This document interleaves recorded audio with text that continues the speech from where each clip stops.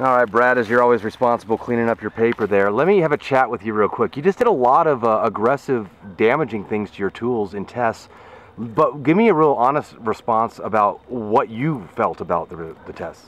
They're perfect. Why do I say that? Well, for a lot of years now, I've been using my sharpeners on a lot of things, a lot of tough stuff, a lot of hard things, abusing them. The only thing you'll never see me doing to my sharpeners is actually banging it on something. If you take the tungsten carbide 90-degree corners and you bang it on something, I'll guarantee you right now you're going to chip the edges. Maybe not the first or second time you're going to chip the edges, then you kind of ruin your sharpener. But you know, I mean, grinding on a brick, grinding on concrete, taking a file to it, taking a jigsaw to it, you know, things like that. Any kind of normal use, you're never going to harm these. As far as tough, you know, this is nylon. It's about 1/4 of an inch thick. You know, you'll break your thumb before you, oh, I shouldn't do that. You'll break your thumb before you ever break the handle on that. And the tungsten carbide's well captured in the nylon. You know, see the nub of plastic sticking out here?